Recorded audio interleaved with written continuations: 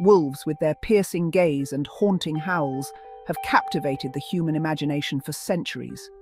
These intelligent creatures, often misunderstood and feared, are integral to the balance of ecosystems across the globe. Their complex social structures, remarkable hunting strategies, and adaptability make them a subject of endless fascination for scientists and nature enthusiasts alike. Wolves belong to the Canidae family, which also includes dogs, foxes, and jackals. They are highly social animals, living and hunting in packs that can range in size from a few individuals to over a dozen. This essay delves into the fascinating world of wolves, exploring their physical characteristics, social dynamics, behavior, and the challenges they face in a world increasingly dominated by humans.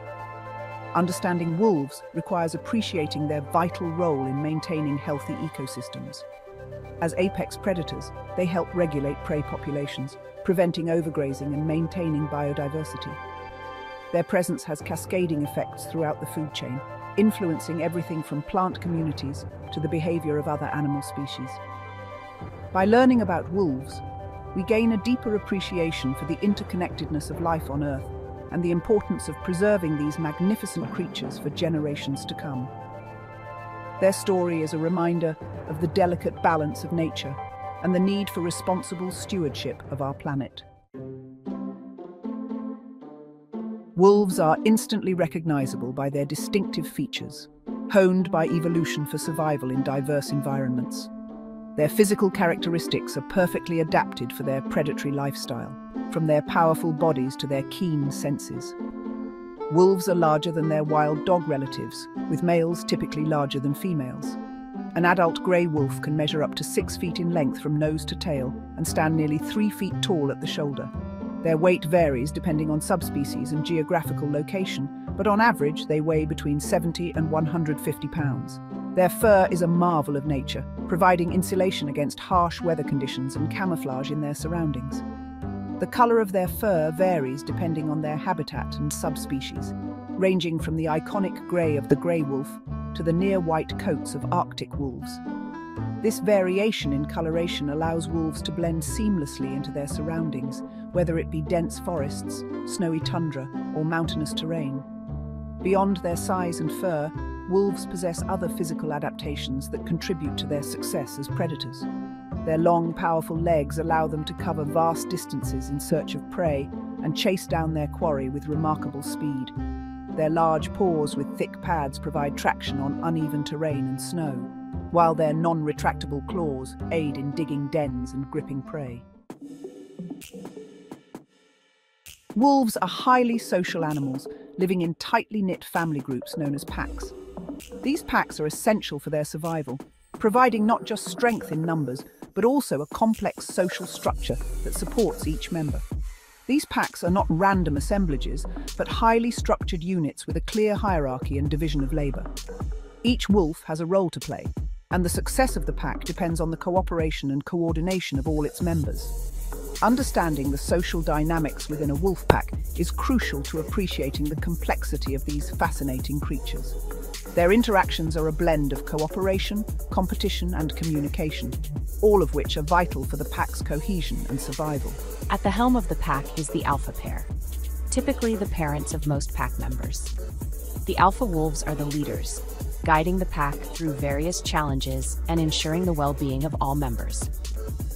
The alpha male and female are responsible for making decisions that affect the entire pack, including when and where to hunt, when to move to new territory, and when to reproduce. Their leadership is crucial for the pack's survival and success. However, the alpha pair does not rule with an iron fist. Their leadership is based on mutual respect and trust, rather than fear and aggression.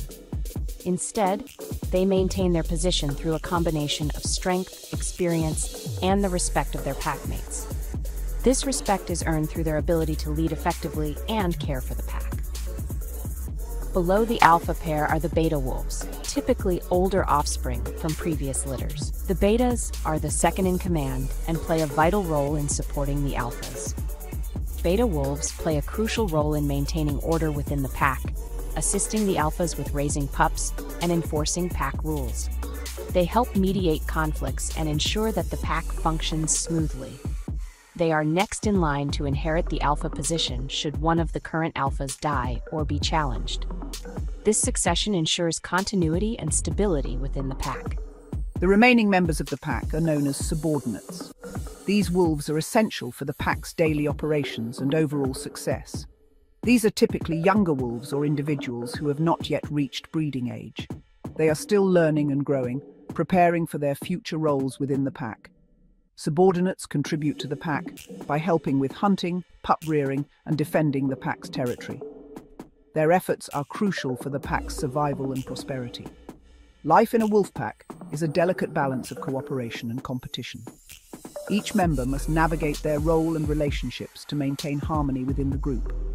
While wolves work together to hunt and raise their young, there are also subtle power struggles and displays of dominance within the pack. These interactions help establish and reinforce the social hierarchy.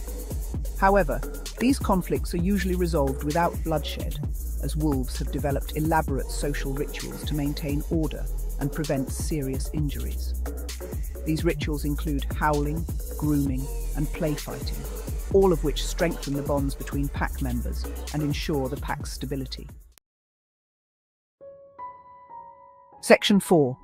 Communication and behavior. Understanding the language of wolves.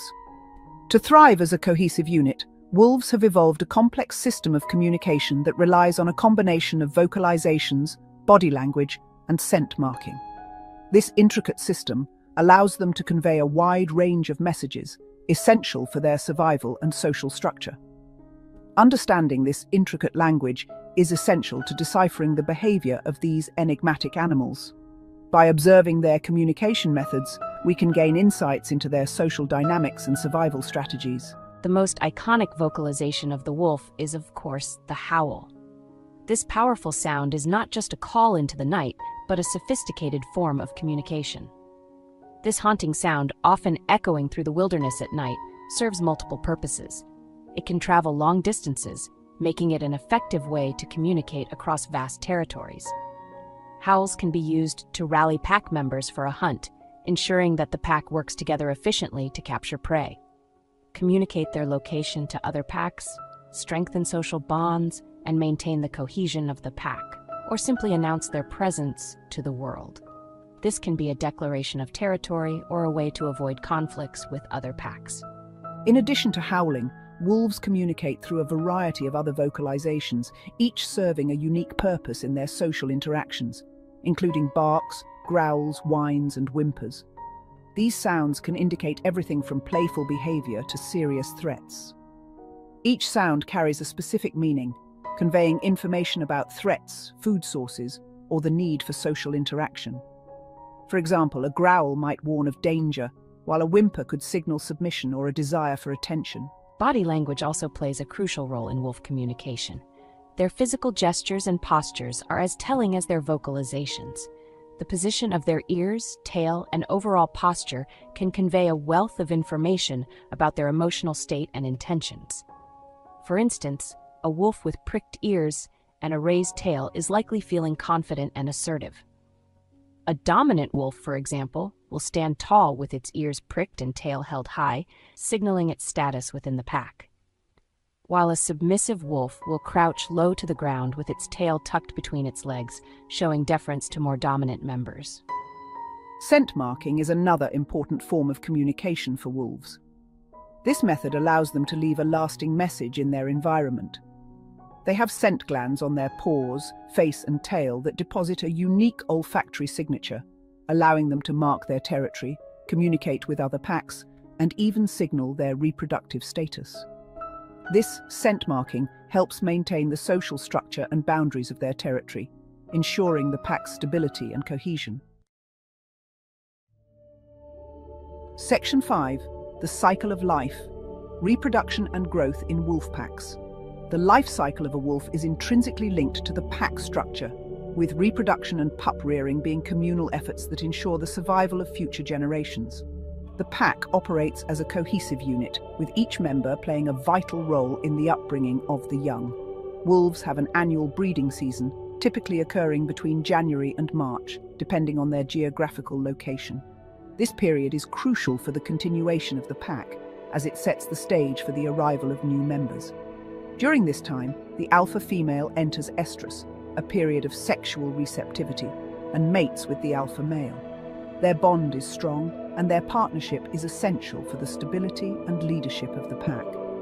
While the alpha pair typically monopolizes breeding rights, in larger packs, other wolves may occasionally mate as well. This can lead to complex social dynamics and interactions within the pack, as dominance and hierarchy play significant roles. After a gestation period of around 63 days, the alpha female gives birth to a litter of pups, usually between 4 and 6, in a den carefully chosen for its seclusion and protection. The selection of the den is a critical decision, as it must provide safety from predators and harsh weather conditions.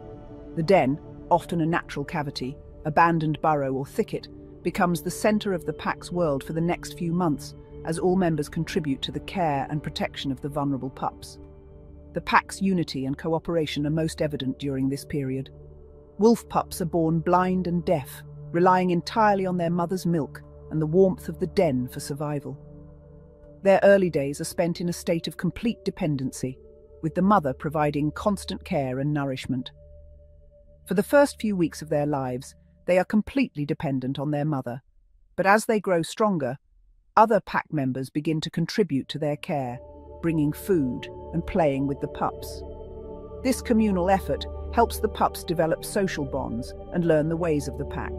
As the pups grow, they gradually transition from a diet of milk to regurgitated meat, provided by the adults returning from hunts. This transition is a critical phase in their development, as it prepares them for the eventual shift to solid food and hunting. By the time they are a few months old, the pups are venturing outside the den, exploring their surroundings and learning essential survival skills from the older wolves. These early lessons in hunting, social interaction, and territory navigation are crucial for their future roles within the pack. Please, feel free to subscribe to my channel.